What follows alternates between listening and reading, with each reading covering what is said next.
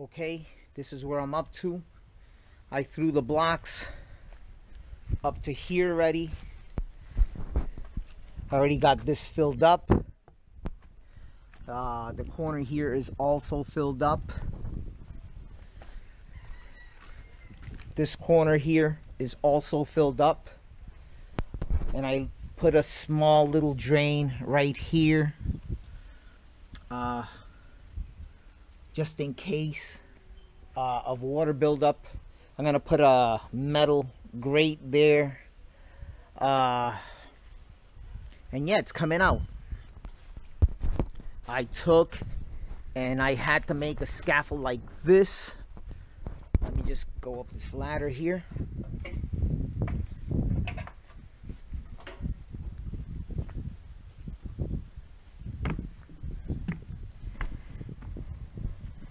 This is here what we call a falso. This is a fake floor. Now it comes out very, very strong.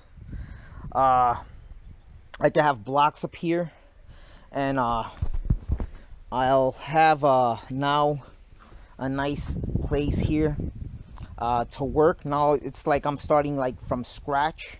So now like when the wall, I don't think the wall's gonna make it this high.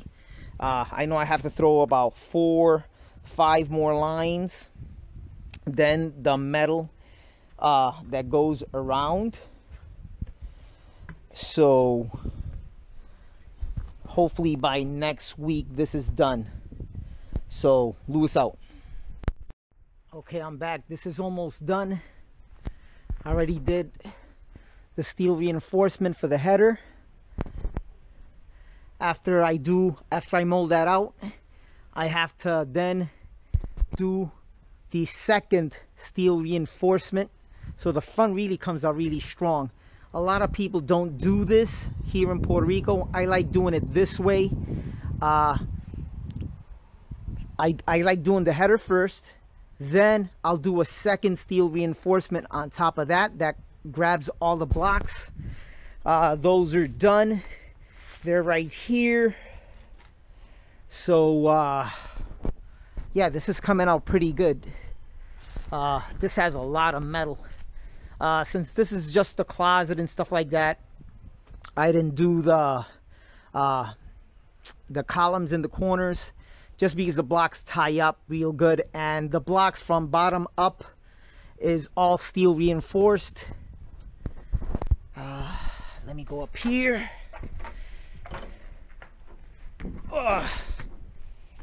But yeah, this is the platform that I work on top of. I might start framing this out today, but these blocks got installed today. As you can see, everything gets tied up. All the joints get filled up with cement, and then a lot of steel reinforcement just to make the walls even stronger. That's done for hurricanes. Right now we dodged the bullet with Sam, but there's still 2 tropical depressions right behind Sam that I'm taking a good look at right now. So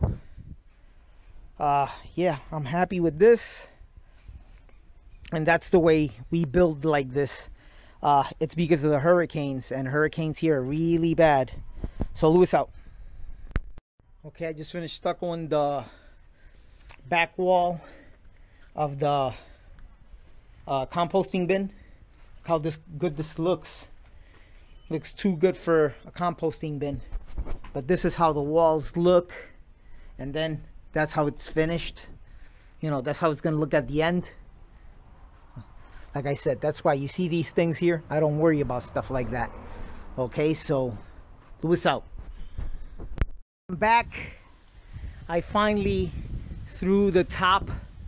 Believe it or not, I actually framed it. I installed the box. I finished up tying up the rebar, and I filled it up the same friggin' day.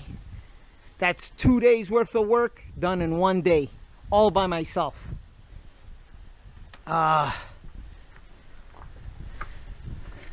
So today's Sunday. I'm actually doing the electricity. I already filled it up. This is completely done. I was gonna put some outside lights here, but as you can see, it's kind of thin. And I turned on that light that's on the shed at night, and the light made it all the way down here. But you see this area here that's all messy and all messed up. This is a plan that I have for next year. I'm gonna actually throw a block fence right here just to finish off this section of my property line.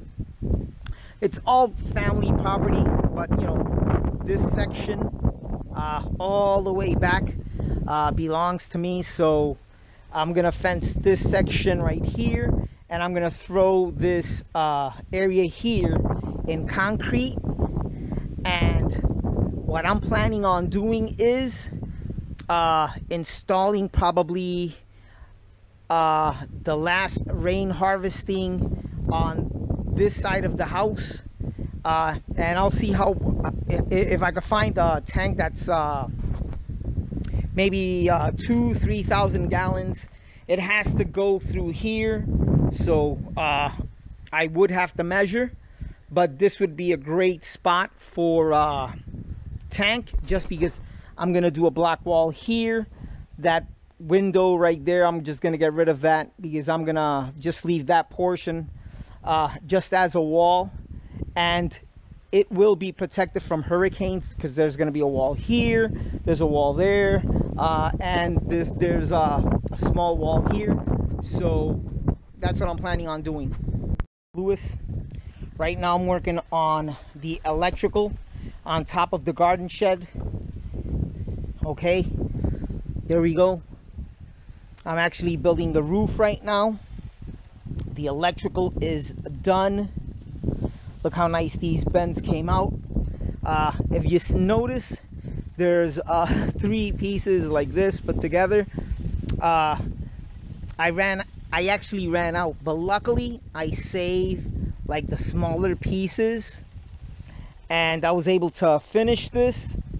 The snake's gonna run fine. I have this other material, but I like sticking this underneath the concrete. This is actually way better. So I'd rather do this than use the one that's flexible in here, because it could wind up breaking when you're actually doing pouring concrete on top of here. So I'd rather do this and have a way better job. But again, check this out. The grinder again up here, and this is gonna be cutting all the rebar. So let me continue. Okay, I'm back. The roof of the garden closet is almost done. I did all the electrical.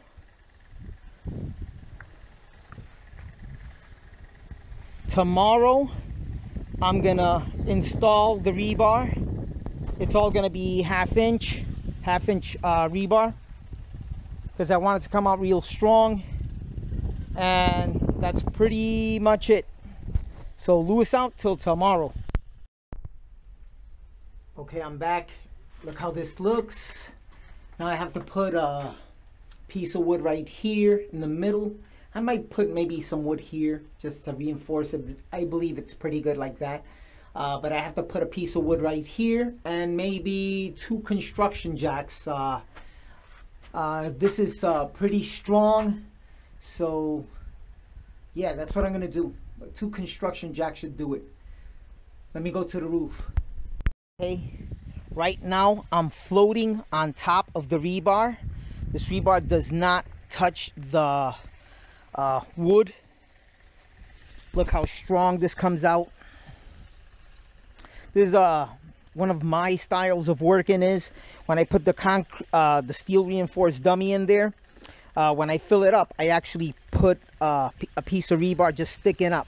A lot of people just leave the rings sticking out, and then they'll pour, and then the rings hold the ceiling, but I don't like that. This comes out a lot stronger.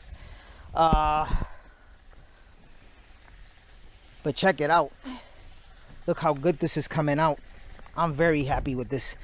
Very strong rebar work. All this is 1/2 inch. You know, the pieces that stick out, they're 3/8, but the whole job of the rebar, like, you know, what gets done for the roof, all that's 1/2 inch. But look how nice and strong these corners are. Everything just ties up like really heavy duty. Now I gotta see if I get in contact with my friend Sammy, because I could mix all this concrete by myself. That's not the problem. The problem is moving it up here. Okay, so Lewis out. You know, I'm gonna hear about this. There is nothing wrong.